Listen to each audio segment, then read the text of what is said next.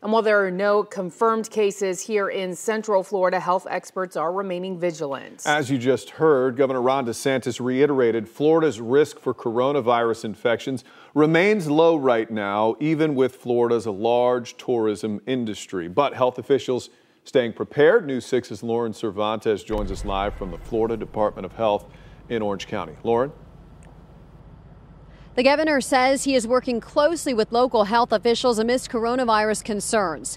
He was calm and he reiterated that there is no need to panic.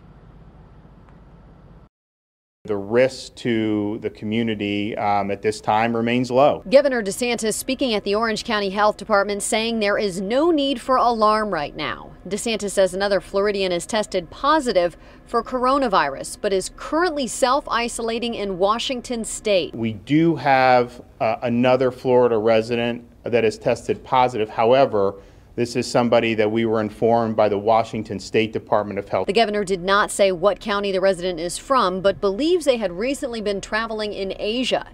Late this afternoon, the governor held a conference call with Florida's school superintendents. Ultimately, anything having to do with schools will be a decision that they're going to have to make locally. I know the county health departments will consult, state health departments will consult. The governor also addressing concerns as Orlando is about to play host to some major events. And, and our view was just simply, look, when you have an outbreak in places like that, particularly in Florida, because we're such a destination, I would like to see measures in terms of the travel in those areas. Amazon and Cisco have announced they will no longer be attending a global health conference at the Orange County Convention Center, set to start next week. Health officials say they are taking action to keep people safe. Business, we are advising to inform people.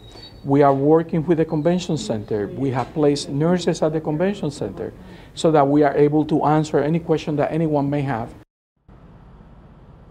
The health department tells us less than 30 people in Orange County are under observation and that all of the tests that they've done in the county have come back negative and that there are no further pending tests.